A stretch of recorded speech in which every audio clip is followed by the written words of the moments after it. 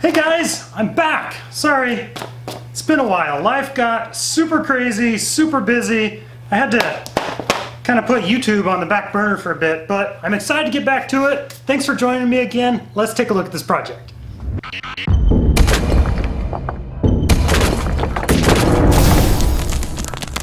JeepSolid.com. So today I'm going to be removing the skid plate and cross member from my Jeep Wrangler YJ here. This project can be a bit of a nightmare sometimes if these bolts are rusted in. So I'm going to show you guys some tips and tricks. This one fortunately does not have very much rust on it, so that's going to make it a lot easier. But I'm still going to cover some ways you can troubleshoot it and some repairs if you break some of the bolts. So let's take a look at it. Now before you get anywhere close to trying to remove the 6 bolts that hold the skid plate on there, you're definitely going to want to hit it with some PB Blaster very liberally, because like I said, these bolts can be a nightmare sometimes. So there's 6 bolts here, 3 on each side, and you want to try to get up here at the top of the bolt if you can. Well, this isn't really the top where the nut is, but you want to give it a real liberal soaking, and you might even have to let this set for a few days. And as you can see, I actually have very little rust on this Jeep, which is going to be a huge help. Some areas, you know, they salt the roads. You can just get a ton of rust, and that'll make this job, you know, 10 times harder. And in those cases, there's actually a real good likelihood you'll end up breaking some of these bolts, or not even be able to get them off at all. Well, there's always a cutoff wheel, or a sawzall. But we're going to try to avoid that. And right in the center of the skid plate, there's a transmission mount. I'm going to hit that with some PB Blaster as well, just to get it soaking.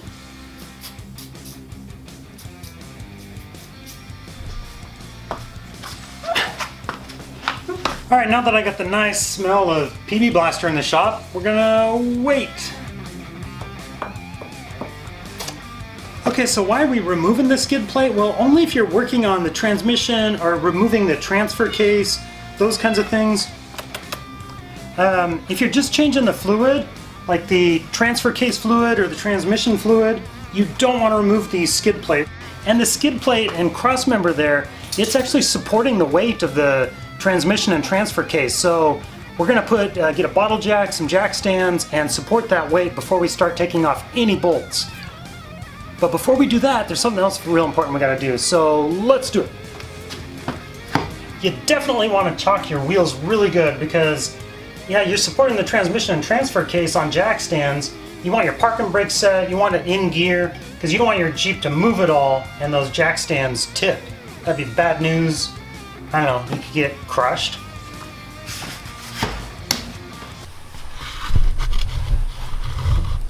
Did I mention that if you're doing transfer case or transmission fluid change, you do not have to remove the skid plate, right? I mentioned that, didn't I?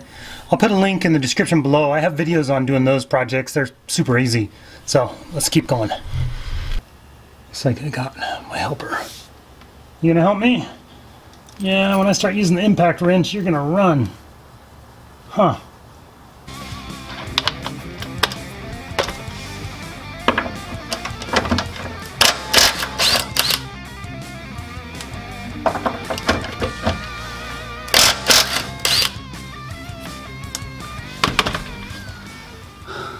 Alright, now that we got those transmission mounting bracket bolts loose, let's support the transmission.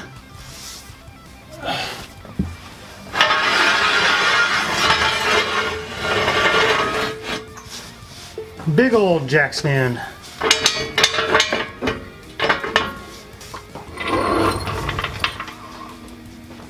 Right there? Okay. I'm going to put just a little bit of pressure, not on the oil pan.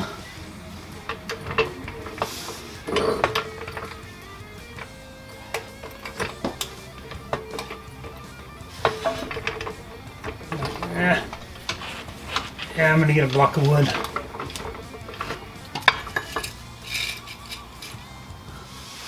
Okay, now I'm just going to take a little pressure off.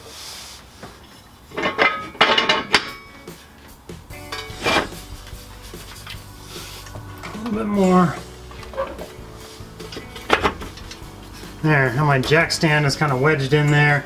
I'm gonna leave this jack there.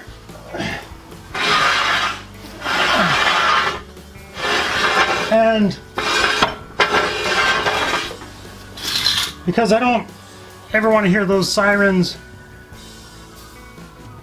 hear that, coming to my house, because people get crushed and killed under vehicles every year, I'm putting another jack stand back here.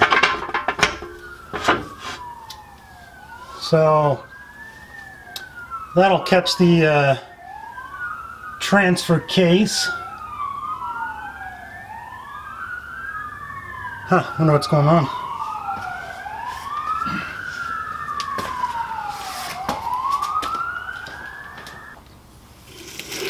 I got the transmission transfer case properly supported, wheels are chocked, we're good to go.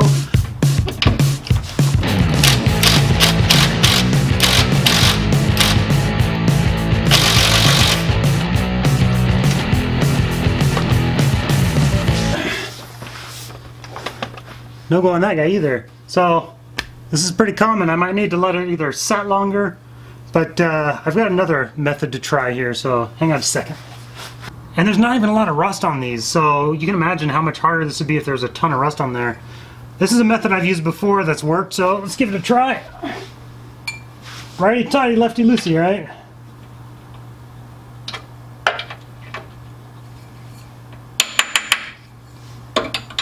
Another thing, I haven't beat on it a whole lot yet.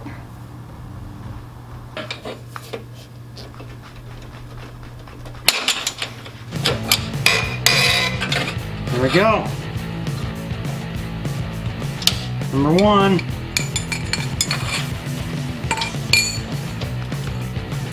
The magic of some leverage.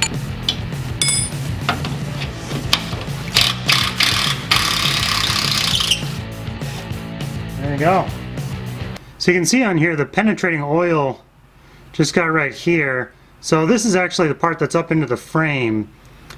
So hopefully with a little capillary action it'll kind of slowly work its way up there. But if you're having trouble with real rusted bolts, I would just keep soaking this with PB Blaster just for a few days.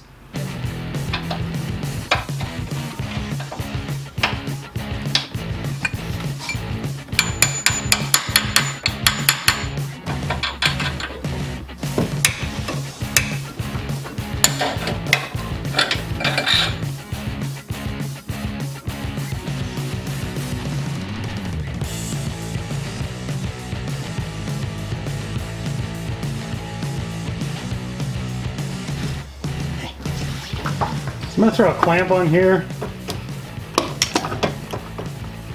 somewhere.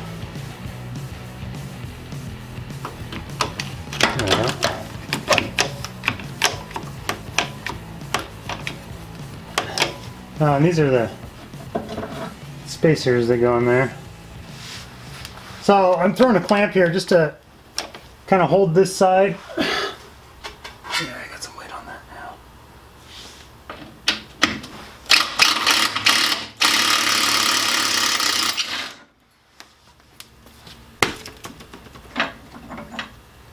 Whoa, hold on here a second, take a time out. So I haven't talked a whole lot about if the bolts are really stuck on there, like what would I do?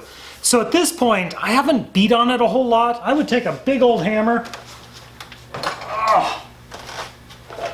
like a 5-pound sludge, and beat on those bolts. You're trying to, if they're rusted together, you're trying to break it loose. Fortunately, with this Allen wrench, I'm able to get enough leverage on there to snap it loose, which is okay. But if you're breaking your Allen wrench and you can't seem to get enough leverage on it to do that, try beating on it for a while, just break it loose that way. The other thing, you can take a torch, maybe put a flame on that bolt for a while, heat it up, try to expand it, let it cool down for a while, expand it again with a torch and let it cool down, and then hit it with some more PB Blaster.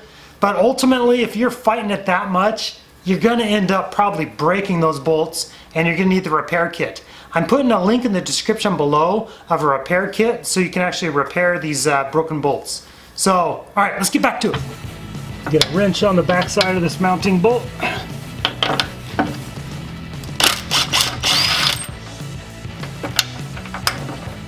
Somebody really liked their washers here.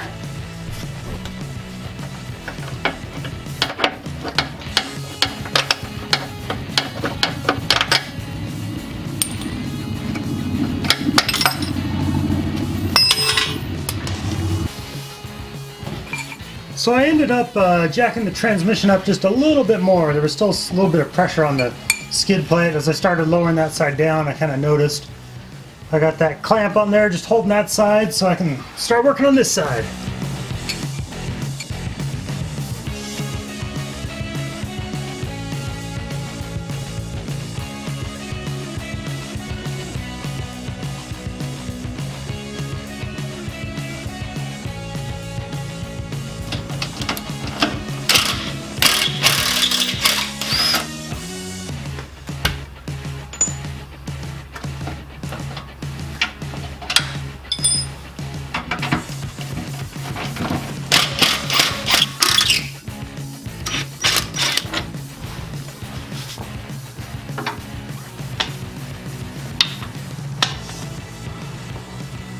Alright, we got it loose. Let's drop it down.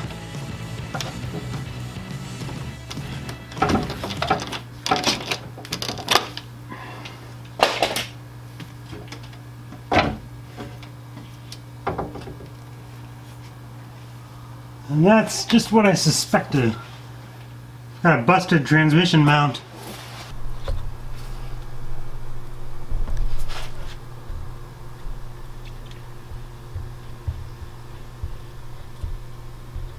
Right there, busted clean off.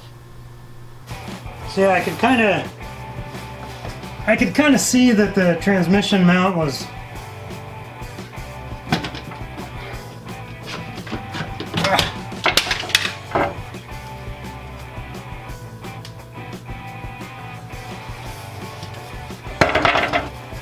I could kind of see the transmission mount was broken by peeking up over the top of it. And then the way I noticed that is, yeah, sometimes when I'd go over like a speed bump or something, I'd hear a clunk clunk, and it really sounded like my transmission and transfer case like bouncing on top of the skid plate here. So glad I got that pulled off. So here's the spacer that goes in here, and then your bolt. So that's why these can be such a bugger to get out, is you really want to get that PB blaster up on top of this spacer, so hopefully some of it kind of gets up into these threads. Now if this, so these are welded in place, these the nut with the threads in there. So sometimes these strip out. So sometimes these strip out or break, and you have to actually use a cutoff wheel or something to get your skid plate off. But they actually do sell a replacement kit, a kit to repair these, so I'll put a link in the description below on where to find that. So there we go, that's about it on removing the skid plate. And here it is. And the reason I did that, well, here's the bottom part of my transmission mount. And the top part, or the other half of it, is right here. There's a clean break all the way across right along here. So I'm gonna have to get that fixed. So be sure to stay tuned at the very end here for the bloopers. Honestly, that's my favorite part. If this video helped you out, you found it informative, give it a thumbs up. If you have a question, want to leave a comment below, just say hi, I don't care. Make a comment down below. Thanks for watching and have a good day.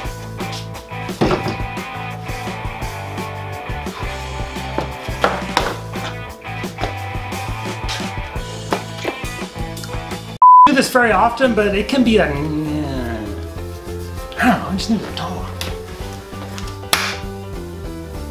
Yeah. I don't know.